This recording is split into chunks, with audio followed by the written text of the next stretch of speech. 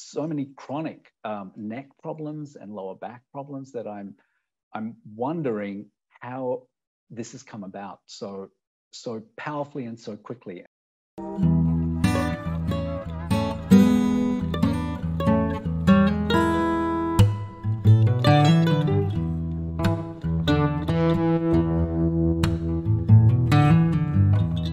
There was even this article not that long ago, maybe a couple of years ago, where they were talking about kids who are studying sitting in their beds, with laptops on their knees, and that they're developing, this occipital bone is like there's a ligament in the back, the nuchal ligament, which is pulling on a part of the skull, which is helping that part of the skull change shape to actually form like a extra tether to be able to hold that head, because the head is so held forward that they're calling it a horn. I mean, it's really an inverted horn, but it's interesting how we're reshaping ourselves, because our bones, our skeleton, it's alive. Every cell is going to change every 10 years, and we are reshaping ourselves. And it is kind of scary when we see these very distorted ways of organizing the spine, from the pelvis to the shoulders to the head.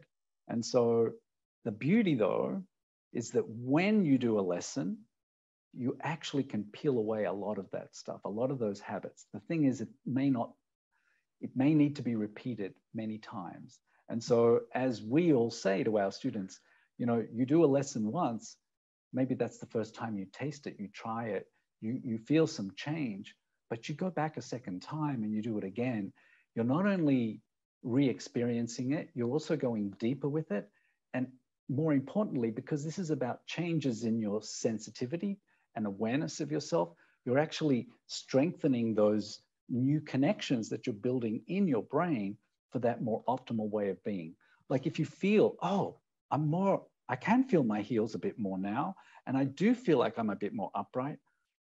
Well, I think that when that hits your horizon, when you feel that and you repeat it, you have a greater possibility to prevent that thing which takes you away from it.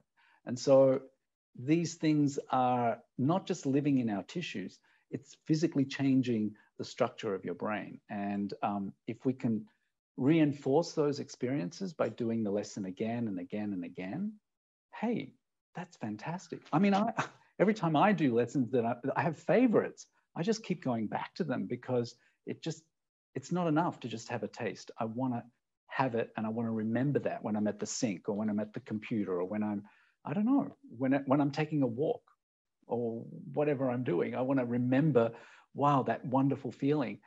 And actually that feeling, that sensation, it's like you unlock a puzzle and then suddenly you have it again.